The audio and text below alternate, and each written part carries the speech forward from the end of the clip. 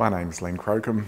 I'm with the Centre for Research Excellence in Primary Oral Health Care, and this is a group between three universities, the University of Western Australia, Tasmania and Adelaide, and we've been looking into the oral health of Australians and how we can make it better.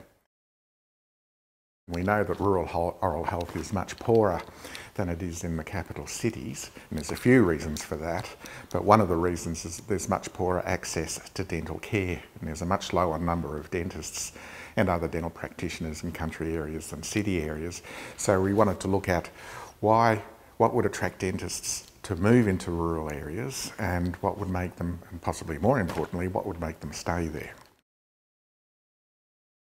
We looked at, through interviews, a literature review, and are going to do a survey to look into, to ask the practitioners themselves, why did they decide to move into a rural area, or why did they decide not to move into a rural area? The most interesting thing was that there hadn't been much research done in the past at all. Any research that there had been was along the lines of using medical practitioners and saying it'd be the same for dentists, and of course we are different. The main thing that we found, that the big factor for moving to a rural area was that it had to be, viable. The practice actually had to be viable. So that was the big hump that you had to jump before anything else could be considered. And so government schemes, financial schemes might attract people to move to rural areas, but it didn't get them to stay in rural areas. To get people to stay in rural areas was a completely different set of factors.